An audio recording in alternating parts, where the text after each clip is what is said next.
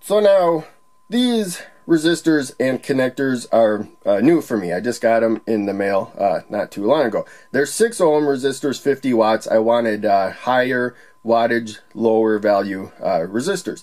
And these are really common. The resistor comes with the 2 connectors. I bought 20 sets all at one time. It was a little less than like $25, approximately $25, the way that I bought them. So, any case, I figure, you know, a lot of times instead of 6 ohms, I'm going to want 3 ohms of resistance. So, for my first project, I will connect these 2 resistors in parallel. So now we have a little spot there. We can cram the wire through if it's, you know, already all connected up to something. And then we have this little stopper right there. Kind of looks like plastic they just forgot to remove, but I believe they actually put that there as a stop, which we're going to use in this video, so I'm not going to alter it. So now I have this all ready, and I have done this a couple times before. I don't know the best way to insert this. I kind of think maybe find kind of a blunt tool to press it, but it looks like if you wiggle the wire on there, it will go in not too bad. I don't think we did any damage right there. So now I did make sure that the plastic stop right there is on the far end, so we can fish the other wire right there. We just need to cut the wire, so this tool will cut it, and it will also strip off the end of the insulation. But again, we're not going to strip off the insulation. And you know, I want a fair amount of this red wire right there, and we will snip it like that. And now I'm going to try to keep them lined up like this best we can. And so insert that until it hits the stop right there. And I'm going to try to adjust the other resistor so it's the same length. So I got this pushed all the way to that plastic stop. And this is basically the tool that I see most people use for this. And you can see why that's a good fit. And now I got the tool there. This one, of course, we can slide. But this one, I want to make sure it's butt up against that end right there. Try to get the other one about the same length. Probably want to kind of get them close together. There we go. Now I'm squeezing down pretty hard. And there, we have that in. And I believe you want that completely flush right there. I can probably go down just slightly more. So I think I will, you know, make sure I got her. Damn, that locked. So kind of forgot those locked. I haven't used one of these big pliers before. So yeah, I'm just going to hit a bunch of times. And this is the first time I closed one of these. It seems pretty solid, but yeah, it's not too hard to move. I thought maybe you kind of had to break it with the pliers.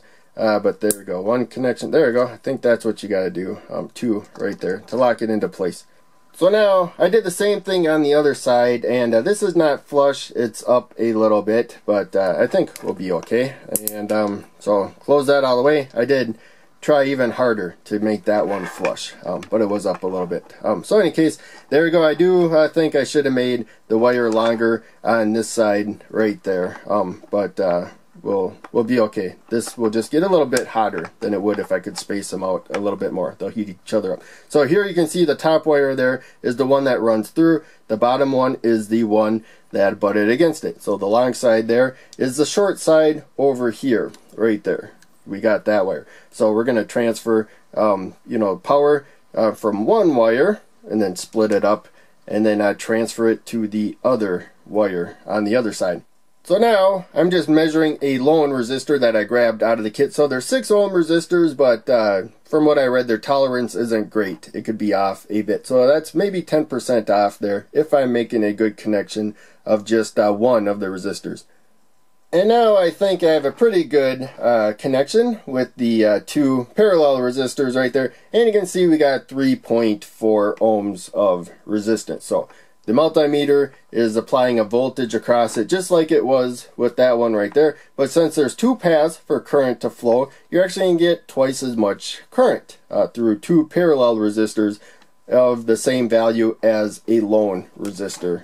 So for those of you that stuck around, I tried not to talk too much during this about everything, but these wires, when they come, They did strip them a little bit, but did not yank them off completely right there. So that's how I measured this one with the multimeter. That may have influenced a little bit, may have made it a little harder to make contact. For these two, the plastic is off. One of them was already off from an earlier video, and then the other one I plucked just for the multimeter measurement. But yeah, the strands are coming loose and stuff, so that's why you want to leave that insulation on until you have to pull it off. Of course, you can also cut the wire and strip off what you want.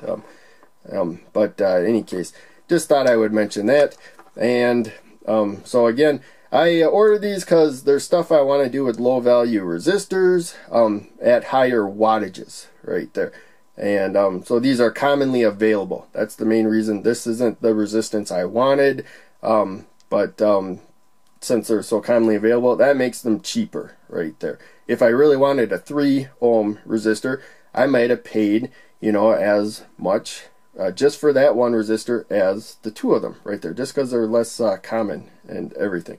And so a lot of stuff you can buy in bulk, but you got to work with the values they give you. But you can always like parallel them if you want to lower the resistance, or put them in series if you want to raise the resistance. And then you also have, you know, a bunch of other ones at in this case 6 ohms right there, if you can work with 6 ohms here and there. So that's why I did that. And again, this is the first time I bought these resistors and these connectors. This is literally the first time I put together these connectors. I put together some similar ones, and so I'm not like endorsing them or saying they're bad or anything. Of course, we have that blade. It had to cut through the insulation right there and make contact with the wire. So, you know, that seems kind of iffy, you know, how well it could make a connection. But, you know, a fair number of people use these, and I don't really see videos of them, you know, failing at doing their job. So, maybe they are a good connector. Maybe they're a horrible connector. I'm not saying. That's another reason why I did this.